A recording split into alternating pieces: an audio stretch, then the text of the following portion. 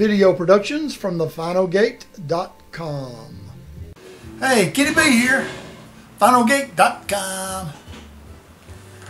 Hey, today's lesson is hold fast to your confession. I'm going to go over something today that confuses especially young Christians and even older Christians. It's some verses in Hebrews chapter 10. I'm going to start in verse 19 of chapter 10. And I'm just going to read a few verses here. Then we'll get into the discussion or lesson.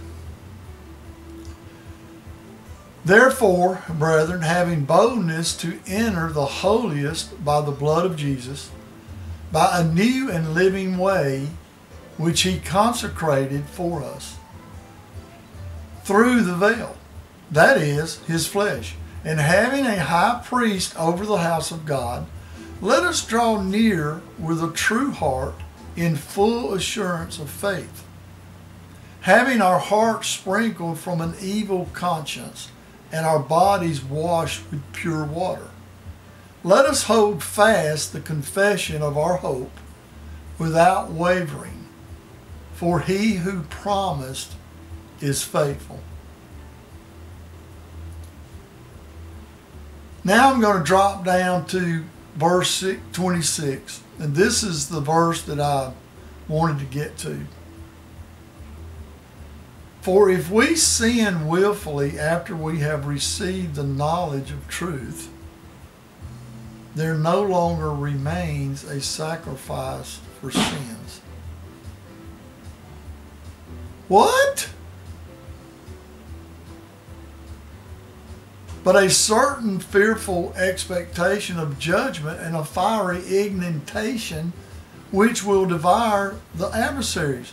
Anyone who has rejected Moses' law dies without mercy on the testimony of 2 or 3 witnesses. Of how much worse punishment, do you suppose, will he be thought worthy who has trampled the Son of God underfoot, counted the blood of the covenant by which he was sanctified a common thing, and insulted the Spirit of grace? Whoa! Wow, that's a lot there. I mean, what is that saying? What does it mean to sin willfully after receiving the knowledge of truth?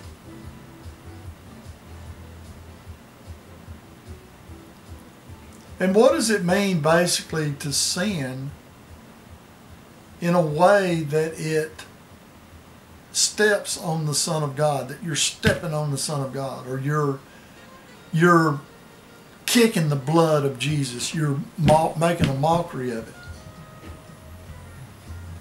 or you're insulting the Spirit of grace?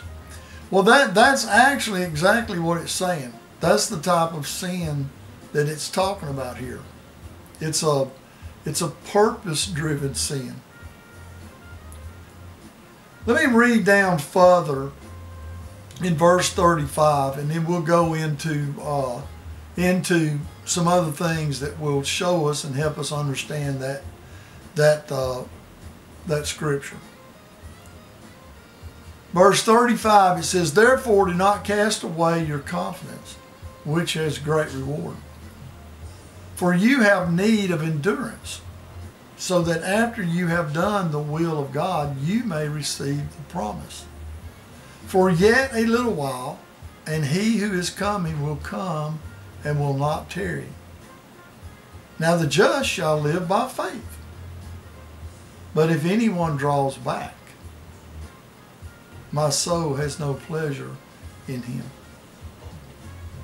But we are not those who draw back to destruction, but of those who believe to the saving of the soul.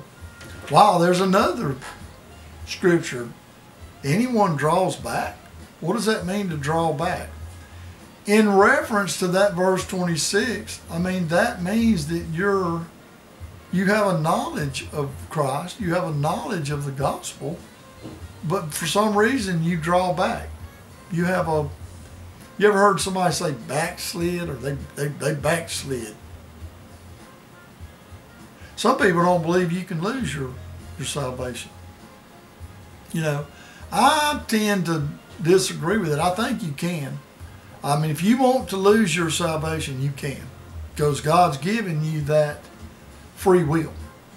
Let me explain that a little further. Let's go to the Old Testament. In that verse there, in 28 of Hebrews 10, it says, anyone who has rejected Moses' law dies without mercy. Well, let's look at Moses' law. Let's look at what he was talking about. In Numbers chapter 15, starting in verse 27, it says this law is it has to do with unintentional sin. Listen to this. If a person sins unintentionally, then he shall bring a female goat in its first year as a sin offering. So the priest shall make atonement for the person who sins unintentionally. So they had to do this yearly for an unintentional sin. They had to give up a goat, and then your sins would be forgiven.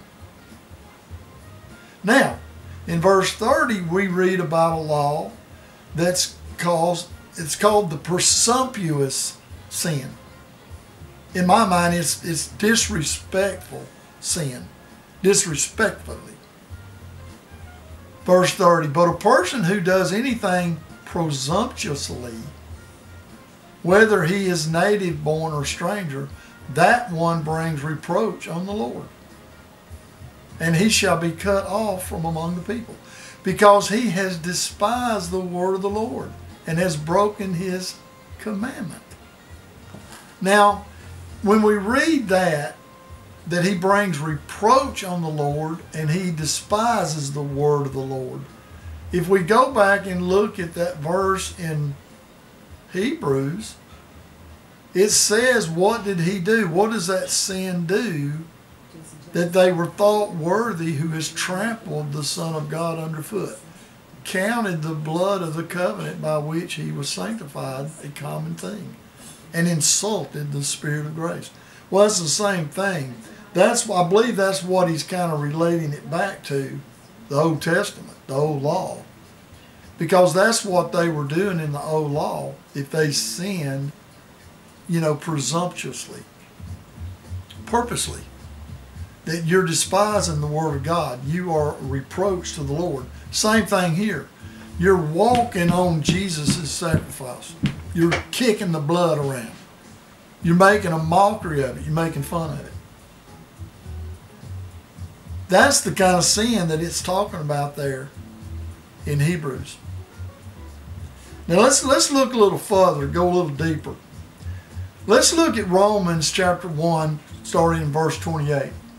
And even as they did not like to retain God in their knowledge, God gave them over to a debased mind, to do these things which are not fitting, being filled with all unrighteousness, sexual immorality, wickedness, covetousness, maliciousness, full of envy, murder, strife, deceit, evil-mindedness. They are whisperers, backbiters, haters of God, violent, proud, boasters, inventors of evil things, disobedient to the parents, undiscerning, untrustworthy, unloving, unforgiving, unmerciful, who knowing the righteous judgment of God, that those who practice such things are deserving of death. Well, Paul here is echoing the law concerning presumptuous sin. They should be cut off. They should die doing these types of sin that are a reproach to the Lord, that's disobedient to the Lord. It despises the Word of God.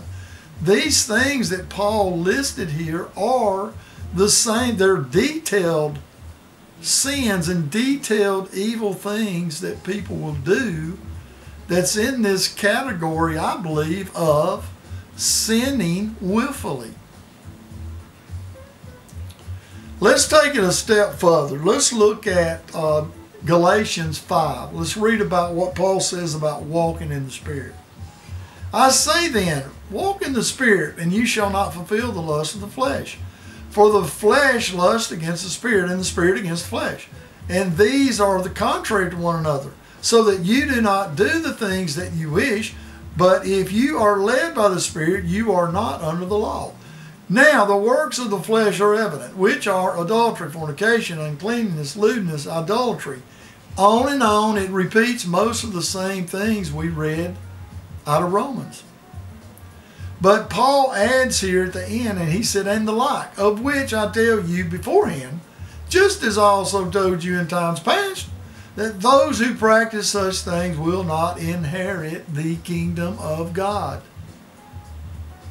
Then, but fruit of the Spirit is love, joy, peace, long-suffering, kindness, goodness, faithfulness, gentleness, self-control. He mentions the good things of God. Okay? Let's look at Romans 3. But Romans 3 verse 21. But now the righteousness of God apart from the law is revealed, being witnessed by the law and the prophets, even the righteousness of God through faith in Jesus Christ to all and on all who believe. For there is no difference, for all have sinned and fall short of the glory of God, being justified freely by his grace through the redemption that is in Christ Jesus. We all have sinned and fall short to the glory of God. So when we read this in Hebrews, verse 26, for if we sin willfully after we have received the knowledge of truth, there is no longer remains a sacrifice for sins. That doesn't mean that our sin that we do every day, that doesn't mean that it's unforgivable. It is forgivable. Because I'm telling you something, I sin all the time. I mean, I can sin driving down the interstate when somebody cuts me off.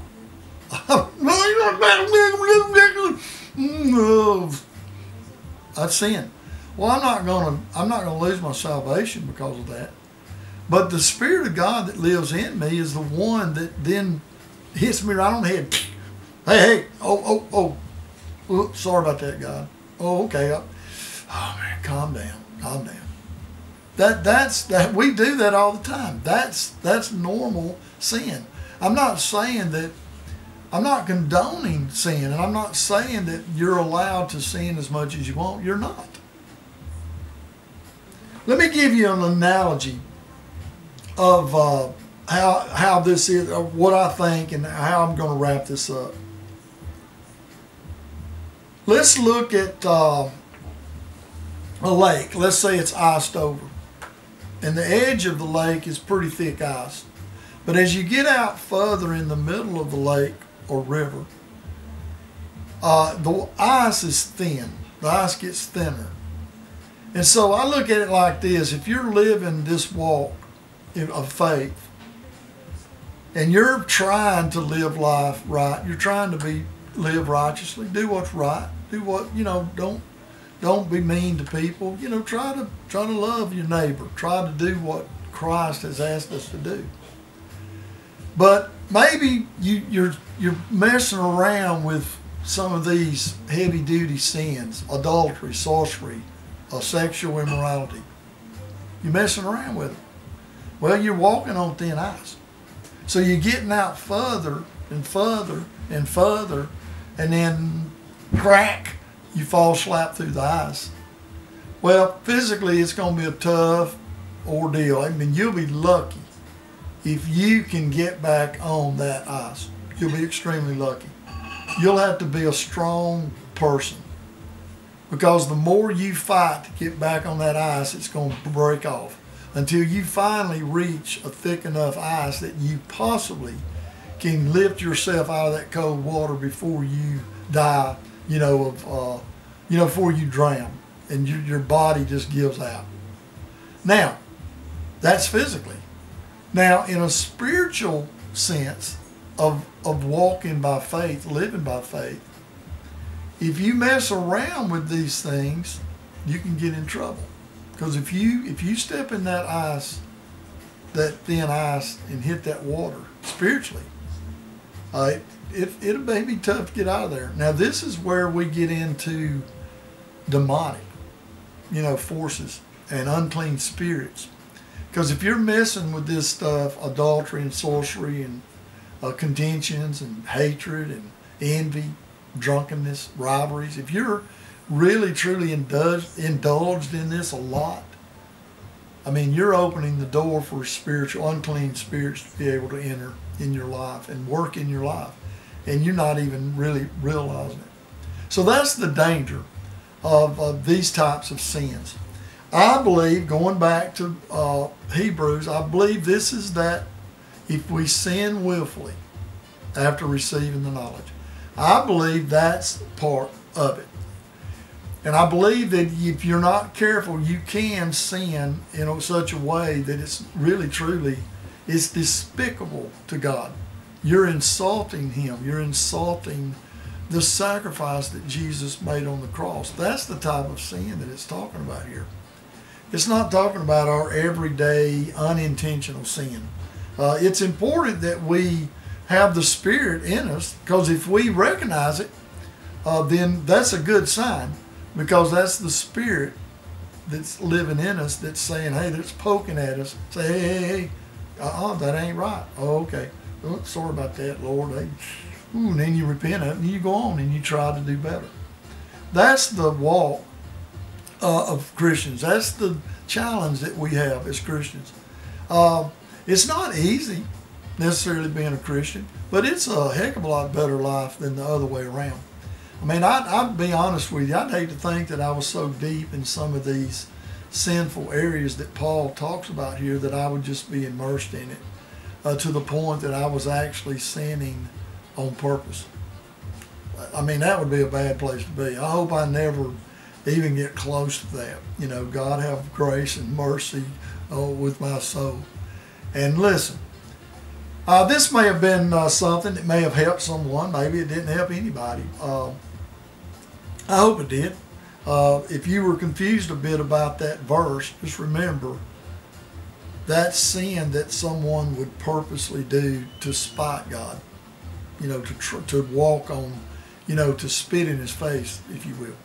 Okay, those are the sins it's talking about. Now, if you don't know Jesus Christ as your Lord and Savior, you can go to my website, thefinalgate.com. Look at the top of the page. You'll see a link called Salvation. Click it. It'll give you some instructions on how you can accept Jesus and be a part of this kingdom and change your life forever. Thanks for watching. FinalGate.com.